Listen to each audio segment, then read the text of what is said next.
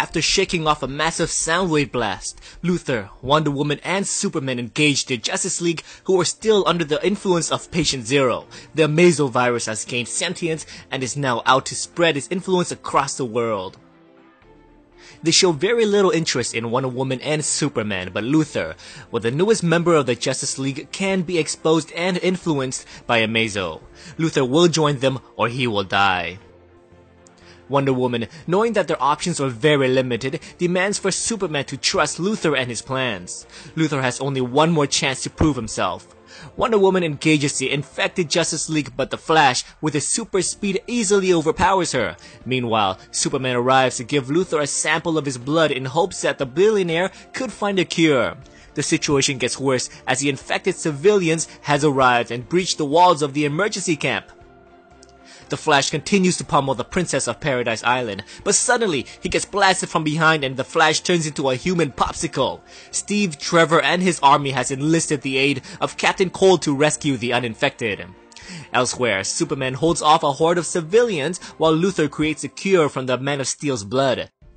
We discover that Luthor can indeed create a cure in minutes, but it will take days to create a cure for everyone that is infected. Unfortunately, they don't have days. Time is against them and they need a cure now. An unlikely team-up would present itself as Captain Cold and Wonder Woman battles back-to-back against their foe. Cold, without Superman's moral compass, blasts Patient Zero with his freeze gun, but to Wonder Woman's surprise, she notices that the other infected pause for a brief moment. Superman never used his freeze breath against the infected for fear that he would hurt the innocent. The Man of Steel, with his super hearing, now understands their weakness and leaves Luthor behind to target Patient Zero with his cold breath. He arrives in time and, with his super breath, Supes manages to freeze Patient Zero in place. The rest of the infected falls like dominoes and the battle is over. Days later, and the Justice League along with the rest of the population have been cured. Luthor's vaccine is being mass-produced and is being shipped around the world to contain this threat.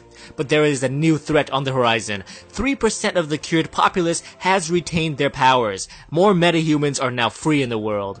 On the bright side, there will be more heroes. But light and darkness comes hand in hand and more villains will surely rise. Elsewhere, Patient Zero is held captive with Luthor and Superman looking on. The cure did not work on this infected individual. Luthor concludes that the doctor is gone, and all that is left is this infected sentient virus. After being congratulated by the president for the cure, Luthor is now in charge of keeping Patient Zero captive for testing. Further testing will yield more knowledge of this virus and thus preventing any potential further outbreaks. The patient looks up and speaks to Luthor. He says that the doctor is gone and that this flesh is now his incubator. He is still mutating and one day Luthor will fall prey to the virus. He will spread.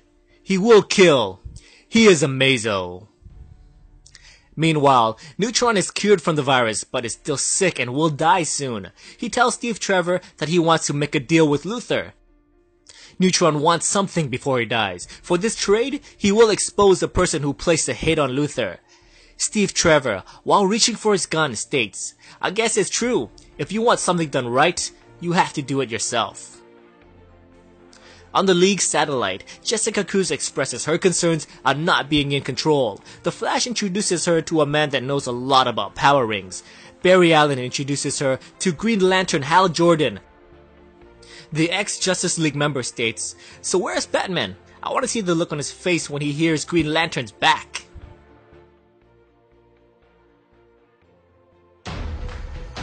What's going on, guys? Welcome to Comic Island.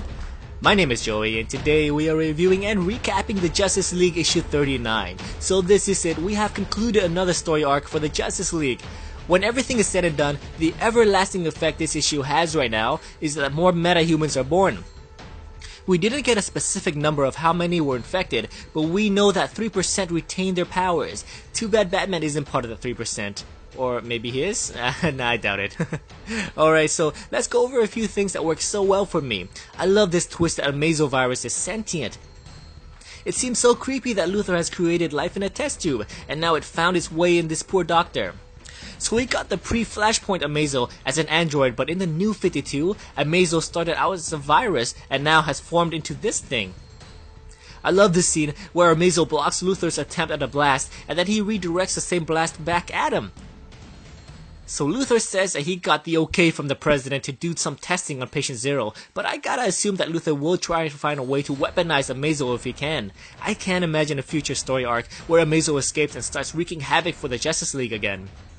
Okay, so we got a very interesting scene with Steve Trevor reaching for a gun. We still don't know who placed the hit on Luthor, but from this scene, we gotta assume that Trevor was in on it and Neutron is now dead. I know this scene should be more of a reveal, but I'm not a fan of this character, Steve Trevor. And let's face it, we probably won't be too surprised when the person's identity is revealed. I'm still banking on Leland Luthor to be the mastermind behind it all though. We got some good Captain Cold action in this issue. Remember back in a few issues where Captain Cold had a private conversation with Mirror Master? In public, he goes on and says that he is reformed and now is one of the good guys, but what's Captain Cold without his rogues? It's only a matter of time till we see Cold back with his teammates. And also, when Luthor hired on Captain Cold, he took a bunch of blood and DNA samples. We never got an explanation as to why Luthor did this. We also saw Luthor talking to Owlman and enlisting his help for something. With all of this being said, Luthor has been the star of the show for me. We are left in suspense as to what his true motives are, and I'm loving this so far. Okay, so the last thing I want to discuss is the return of Hal Jordan. For those who don't know, the Guardians are dead except for two, and the new leader of the Green Lantern Corps is Hal Jordan. But to beat an old foe, he had to enlist the help of Guy Gardner and his Red Lanterns. Yeah, Guy Gardner is the leader of the Red Lanterns. So the Green Lanterns won with the Reds' help, but for a trade-off, Sector 2814 is now under the protection of the Red Lanterns, meaning off-limits to Greens except for Simon Baz. So with Hal here on Earth, he is breaking their terms. I would love to see the Green and Red Lanterns battle it out in the pages of the Justice League. But before we even see that possibility, next issue will be the prologue to the Darkseid War. Take a look at the cover art. We got the Anti-Monitor and Darkseid looking like they are ready for war. I'm super excited for this since we haven't seen the Anti-Monitor ever since the end of Forever Evil. Alrighty, so what did you think about the ending to the Amazo virus? And do you prefer the pre-52 Amazo or this one? Please let me know your thoughts in the comments below. Thank you so much for watching, and as always, if you enjoyed this video, please like, subscribe, and I'll see you next time in Justice League issue 40.